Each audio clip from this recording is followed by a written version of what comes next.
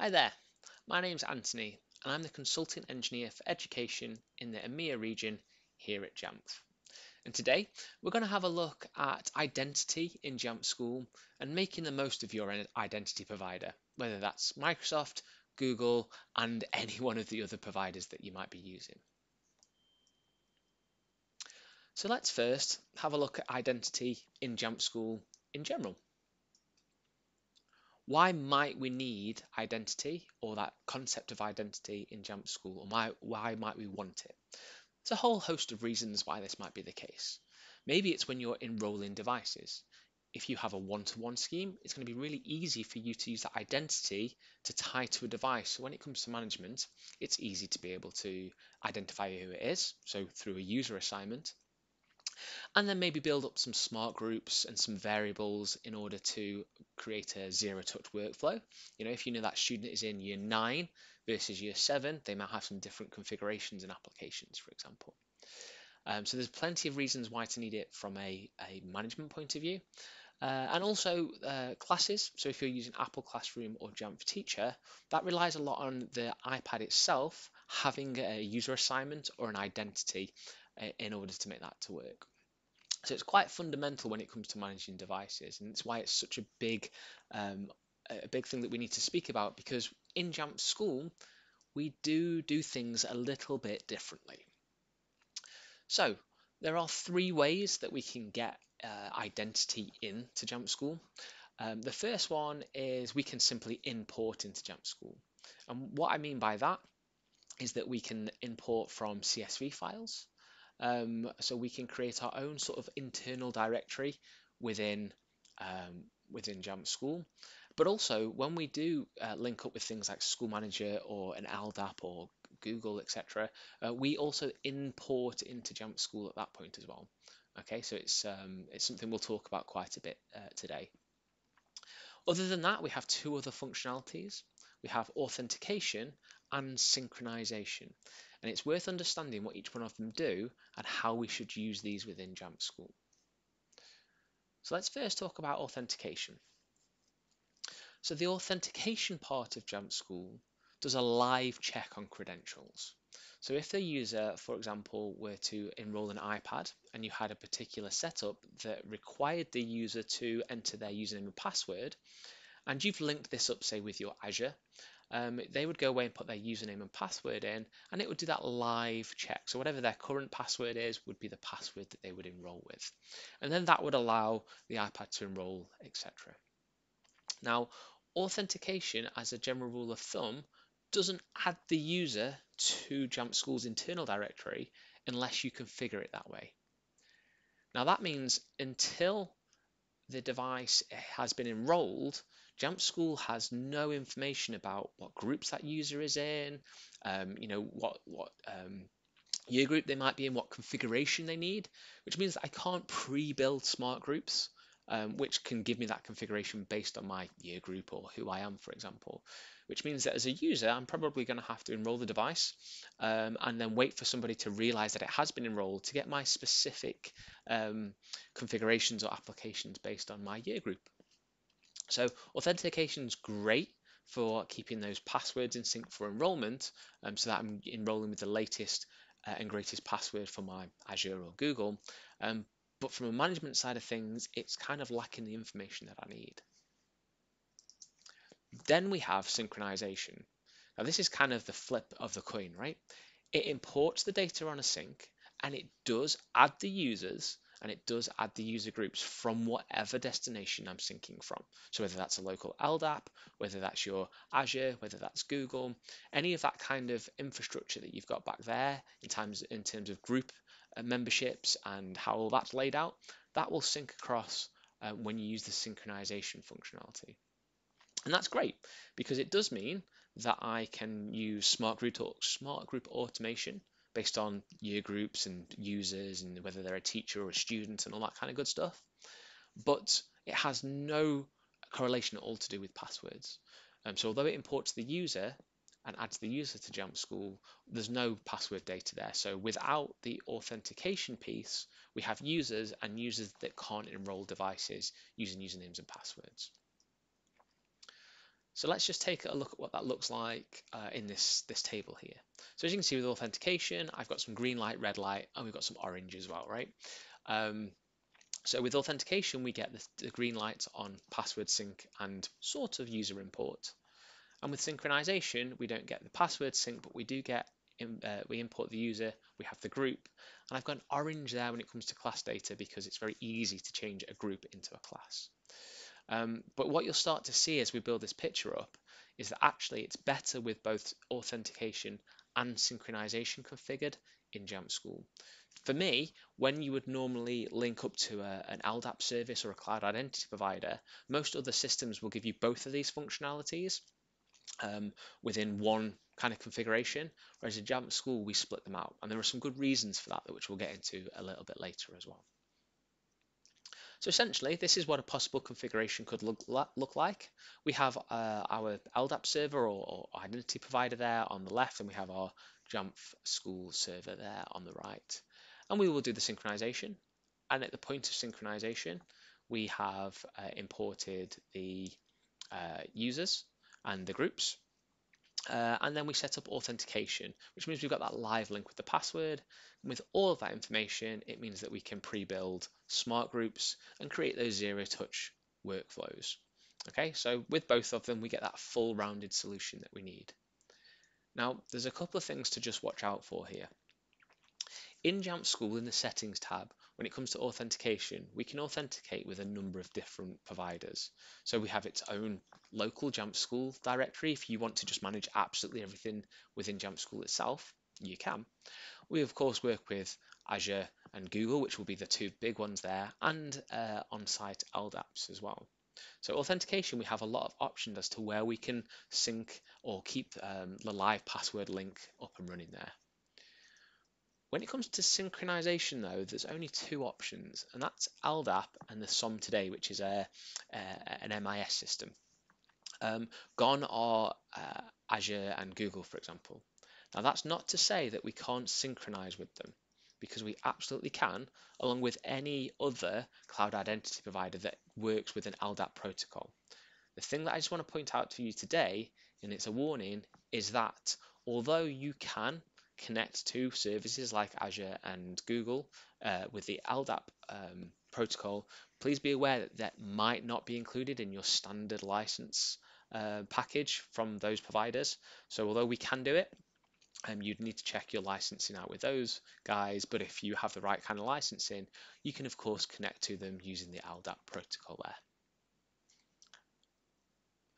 Now, of course, when it comes to Apple devices and Apple in general, we also have another sort of identity provider, if you like, that we can link in with, and of course, that's Apple School Manager. So, what's the possible configuration that we could have with Apple School Manager? Let's take out of the equation completely the likes of our Google and Azure for the time being. Let's just assume that all we've got is Apple School Manager and Jamf School. So we have Apple School Manager that does a synchronization into Jamf School. The kind of information that we import are the users and the class data if you've configured it already in Apple School Manager. And of course, the beauty here is we get a managed Apple ID and some iCloud storage that's attached to this user when we sync from Apple School Manager. However, there is a problem, because much like when we sync from another source, if the user was to try and authenticate as part of enrollment, we don't have a link in there with the password. We are just importing the user, and there's no link with passwords.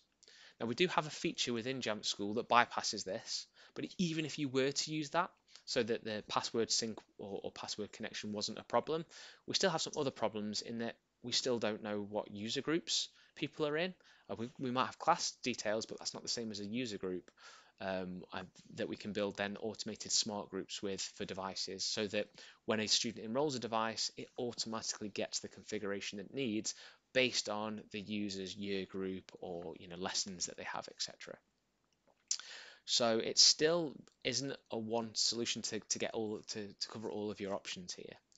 Now, one thing that we just need to watch out for is that many people then say, well, hang on a second, because we can federate our Apple School Manager and Azure together.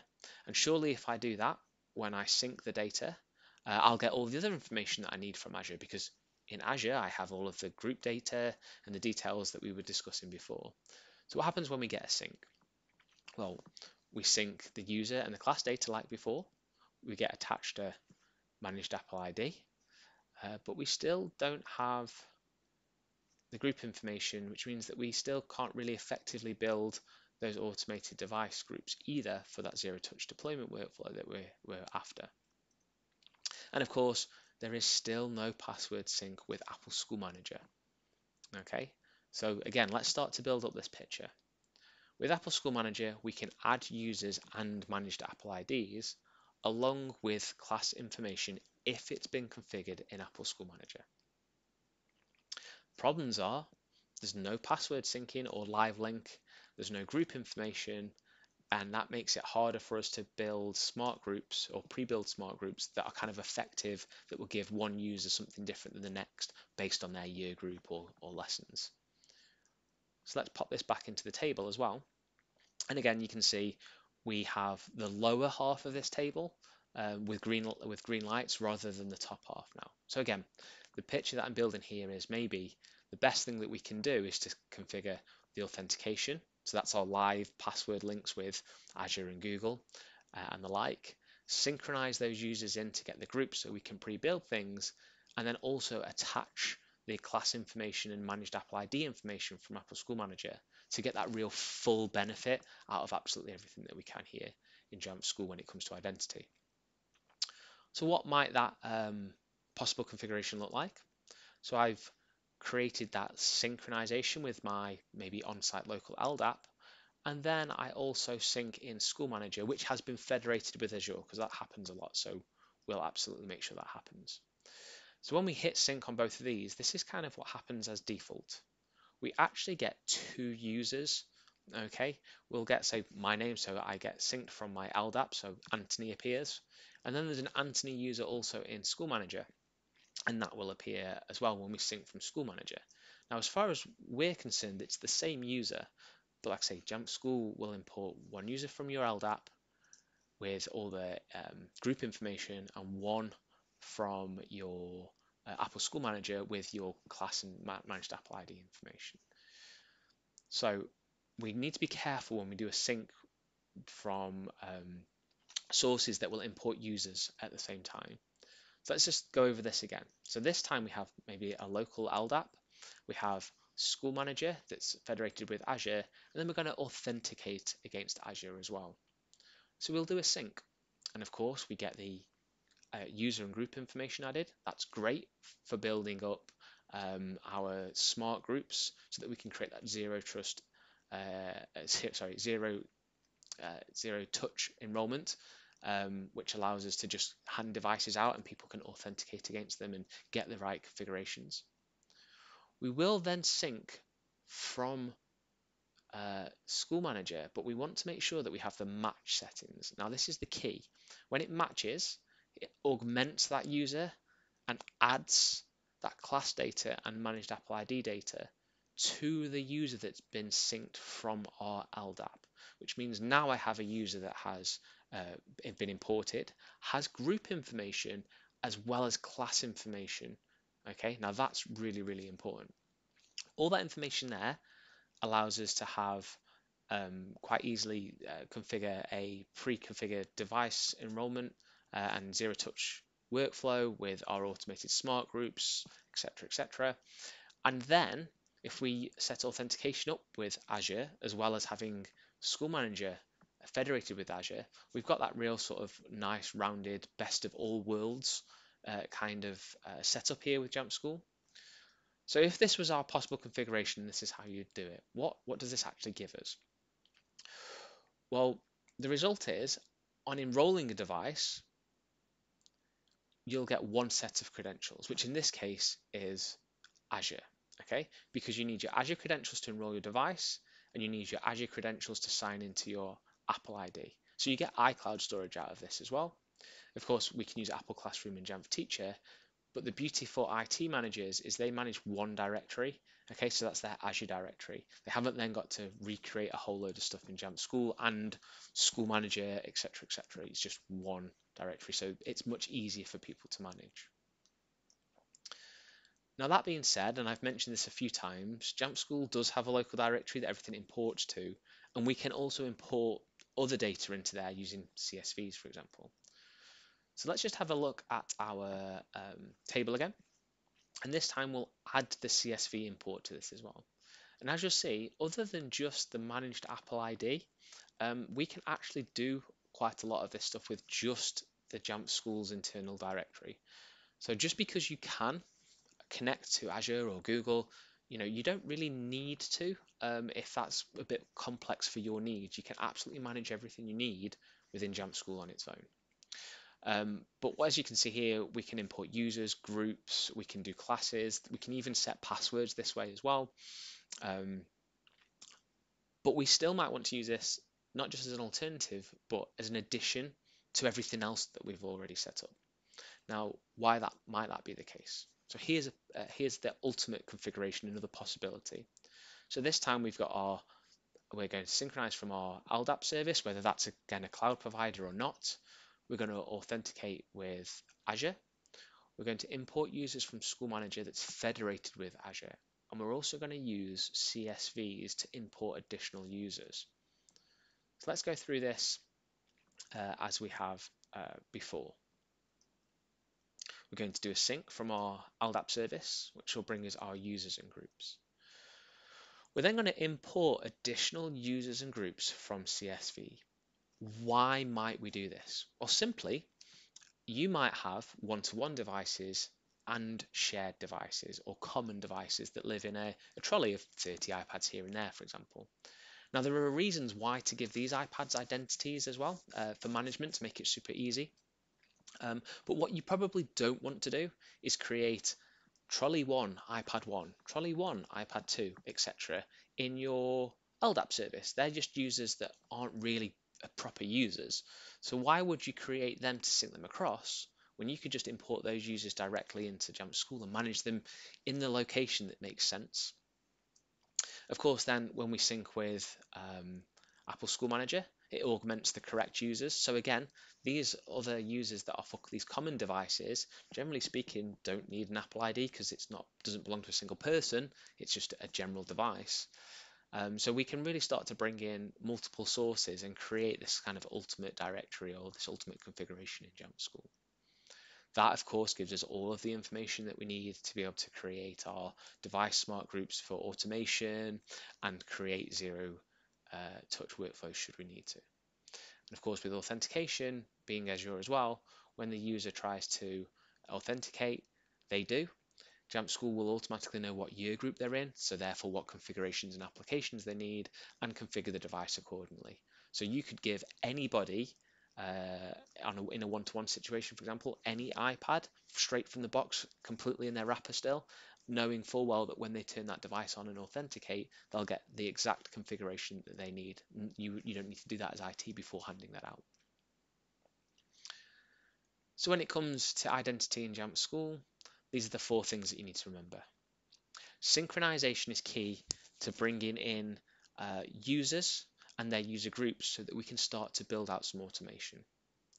Authentication will give us the ability to have that live link to current passwords in our identity providers such as Google and Azure.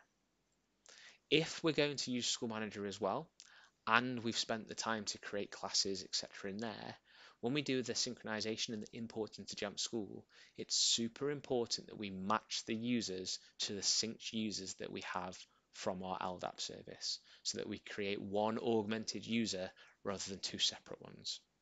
And finally, don't forget we can import data independently of the sync for those kind of ad hoc users or those kind of users that you don't really need to be managed elsewhere in your other directory. And of course, you can always use the import to create all of your users in Jamf School if you want to bypass completely the use of an LDAP server or your cloud identity providers.